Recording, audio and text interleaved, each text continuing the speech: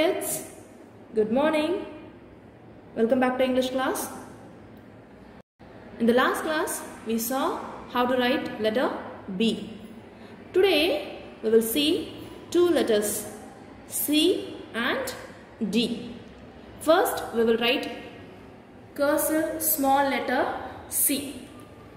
It is very easy to write cursive letter C. Keep your pencil in the middle and put small tick. And curve on the top, come down, touch the blue line and stop here. This is cursive letter C. This is very easy to write. Once again, small tick, curve, come back and touch the blue line and stop here. One more time, put small tick, curve, come back and touch the second blue line. This is how we should write cursive small letter C. We'll go to the next letter. Now we will write cursive small letter D.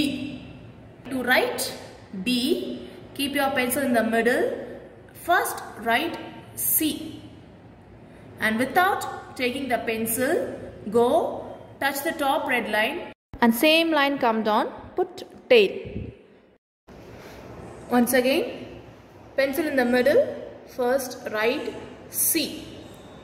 And without taking pencil, go touch the red line, same line come down and put tail.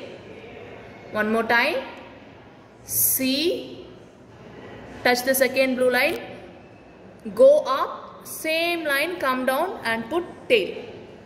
This is how we should write small letter D. Now we will write in this line.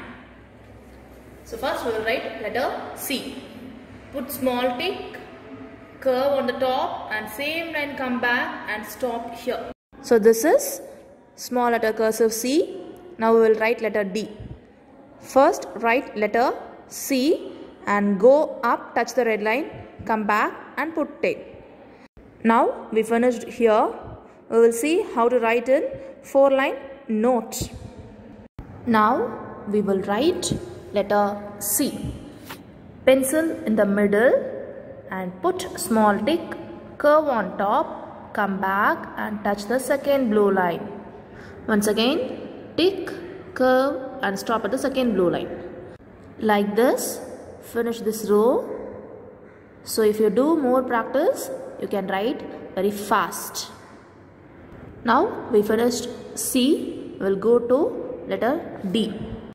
To write letter D, first write C, touch the blue line and from down go touch the red line and same line come back, put tail.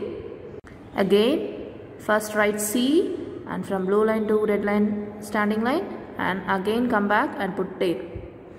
So write like this in all the lines. Kids, keep on practicing till you get it correctly. So now we finish this. We'll meet in the next class. Take care.